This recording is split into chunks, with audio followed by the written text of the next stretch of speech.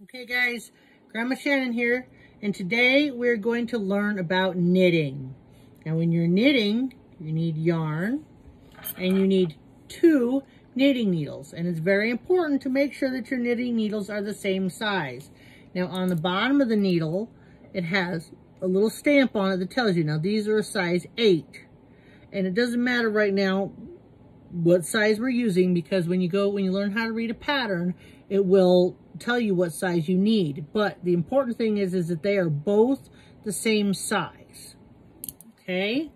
The first thing we need to learn how to do in knitting is called casting on, because when you are knitting, all your strings are right here on the needle, and you have to work off of the needle, not straight off of the yarn. Okay, so this is a skein of yarn. Now on one end you have a string that's wrapped around the outside and it's loose, and on the other end you have one that's coming out from the middle. It's important to always use the part that's coming out of the middle when you're using a skein. When you're using a ball, use the outside string. Okay, so the first thing you need to know how to do is you need to know how to make a slip knot.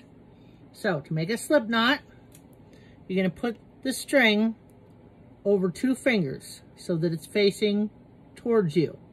So you're going to take this yarn, you're going to wrap it around both fingers, and you want it to cross over itself right here. Okay? Now reach your hand in between those 2 fingers and grab that back yarn. Now when you've got that back yarn, you go ahead, grab this string right here and grab the part you did, and you pull it like this. You pull it nice and tight. Now this is called a slip knot because this can slide in and out. You can adjust the tension of it. Okay, so if you didn't get that, go back, rewind it, and watch it again. Some people have trouble learning how to make a slip knot. Okay, so this is the basics of knitting. You want to take this slip knot, you want to put it over your first knitting needle. Now you want to pull this string so it's fairly snug, but it's got to be able to move.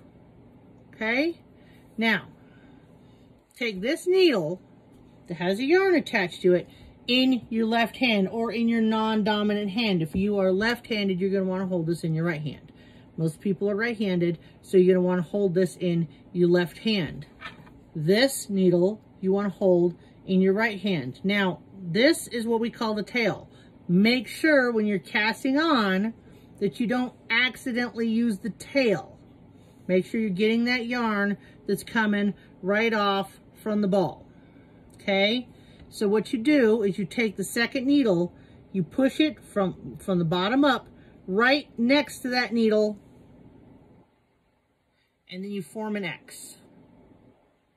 Okay, then you take this yarn right here and you bring it around behind that needle, and you're going to slide this needle out. And as you slide the needle out, you use the tip of the needle to grab that yarn.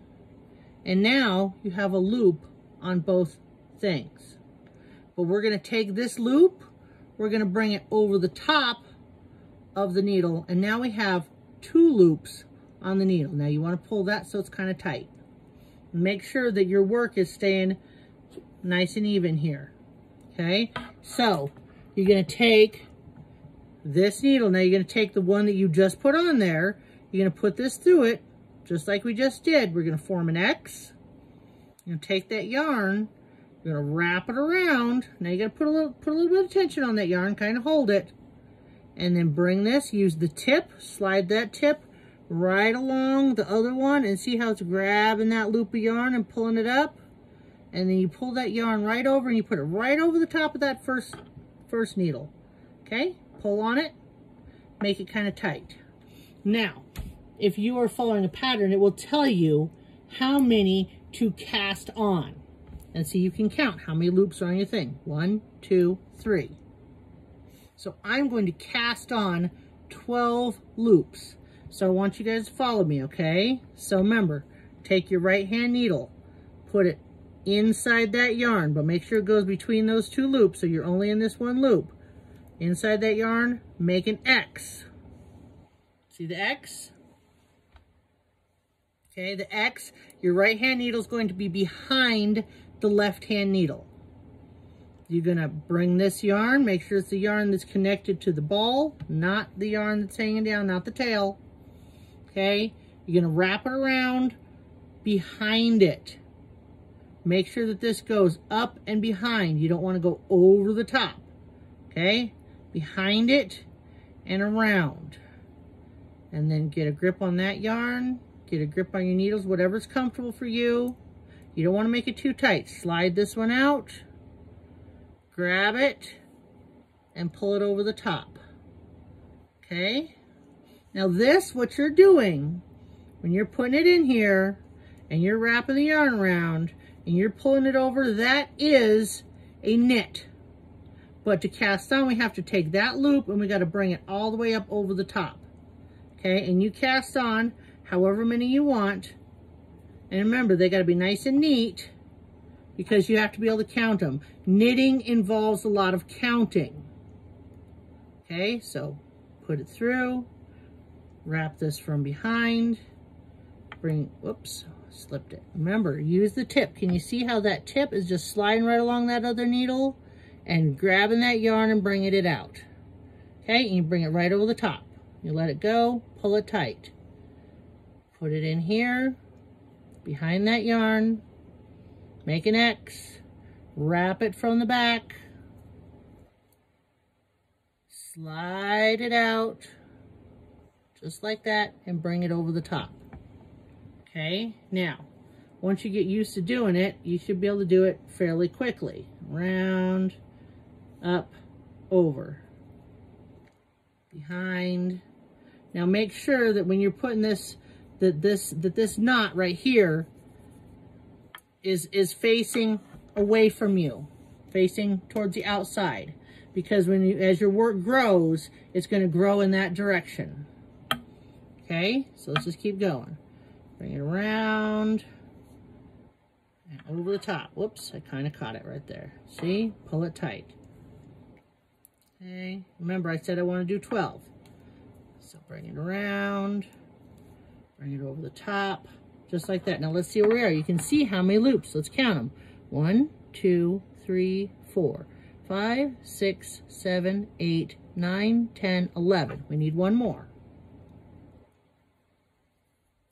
Loop it, and we'll bring it around, and we'll put it on there.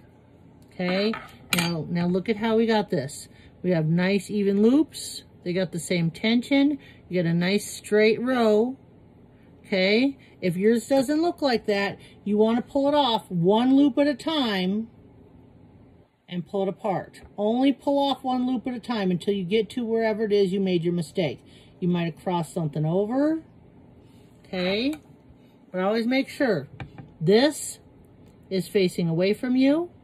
So this should not go behind. If this is on this side of it, you're messing up. Okay, so remember, put it behind it, cross it over, bring this from the back, and bring it up. And I want you to work on casting on until you feel comfortable with it, because this is the basics of knitting right here. Okay, you got to get that, you got to get in there, you got to grab a hold of that, and you got to use the tip of your needle right there and slide it right underneath. Okay, this tip is what's grabbing the needle from the other side. Now, how many we got? 1, 2, 3, 4, 5, 6, 7, 8, 9, 10, 11, 12. Okay, so that is 12 cast on, and we are going to stop right there.